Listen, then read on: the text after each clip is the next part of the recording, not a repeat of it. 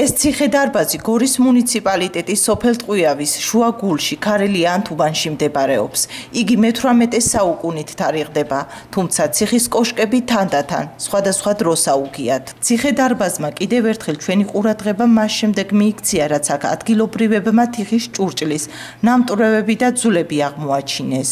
ნის ბავშვებმა გადაწყვიტეს, რომ რაღაცნაირად აიტეხეს, რომ აქ ეთამაშეთ და ამ თამაშის დროს აღმოაჩინეს ისტორიული ნივთები, როგორიცაა თიხის ნამტვრევები და ადამიანის თუ ცხოველის ძვლები.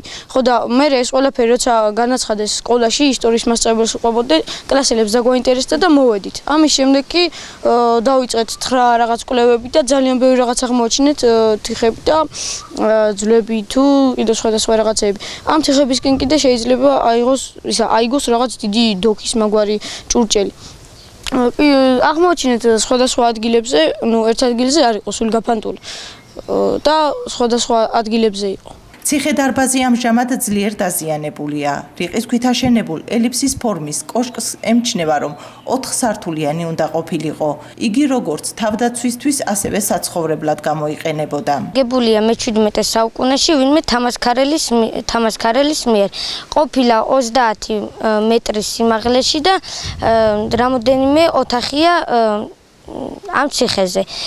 ჩახერგილია კიდე ერთი ოთახი, სადაც შეიძლება რომ კიდე რაღაცეები ვიპოვოთ. რომ ეს ციხე არის რიყის ქვით აშენებული და შემორჩენილია საკვამურები. ასევე ამ ციხეს ეტყობა, რომ საცხოვრებლადაც გამოიყენებოდა.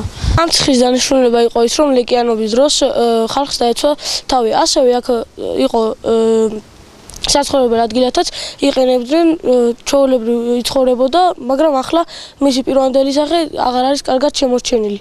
ნელ-ნელა იშლება და სჭირდება რესტავრაცია. ჩემი სურვილი ის არის, რომ ძალიან გთხოვთ მოხვიდეთ და ამ ადგილს ყურადღება მიაქციოთ, რადგან ეს არ არის უბრალოდ ისე, რომ აი ციხეა და რაღაც.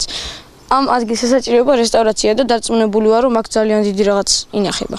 მოზარდები იმასაც გვიყვებიან აღმოჩენამ, თუ როგორ გაუღვივა სურვილი სოფელში ციხის შესახებ პატარა კვლევა ჩაეტარებინათ. მე ის ლეგენდა ვიცი, რომ როდესაც ლეკების შემოსევა იყო, მეფემ გათხრა გვირაბი, ამ გვირაბის გათხრას მოუნდა 1 წელი და ეს გვირაბი ადიოდა გორის ციხეზე. და ძალიან მაგრად და ძალიან ბევრი ოქლი დაღარეს ამ ციხის ამ გვირაბის აშენების დროს. ჩვენ დავინტერესდით ამ ციხის ისტორიით და ამიტომ გადავწყვიტეთ, რომ გაგვეკეთებინა გამოკვლევა, რის შედეგადაც ჩვენ დაგვეზუსტებინა თუ ტყვიავის მოსახლეობის რამდენმა პროცენტმა იცის ამ ციხის ისტორია. ჩვენი გამოკვლევის შედეგად დადგინდა, რომ ამ ციხის შესახებ ისტორია იცის ტყვიავის მოსახლეობის 70%-მა. ჩვენ ასევე ვიღებთ დოკუმენტურ ფილმს, სადაც აღწერილი იქნება მისი ისტორია, იქნებიან არქეოლოგებიც, მკვლევარებიც და ამის შესახებ ვისაუბრებთ ჩვენ ამ ფილმში. სოფელ ტყვიავში მერის წარმომადგენელი ამბობს, რომ ციხე-დარბაზი რესტავრაციას მართლაც საჭიროებს, რადგან ნგრევადია და სახიფათოა. გარდა ამისა, იგი სოფლის სახეც არის. გეგმა სხვადასხვა არის გეგმაში, რომ გალამაზდეს და სანაცვლო ადგილი შევთავაზეთ, იქ კერძო მოსახლის ეზოში ეხლა და შევთავაზეთ, რომ სამაგიეროს მივცემდით ალტერნატიულ ფართს, რაზედაც უარი გაგვიცხადა. როებით მოვიფიქრებო და გეტყვით, გაგიგებინებთ პასუხს. ჩვენ ახლა უცილებლად გეგმავთ, რომ ძეგლდადაცვის კულტურისა და იმის სამინისტროს მიმართოთ ის რესტავრაციაზე.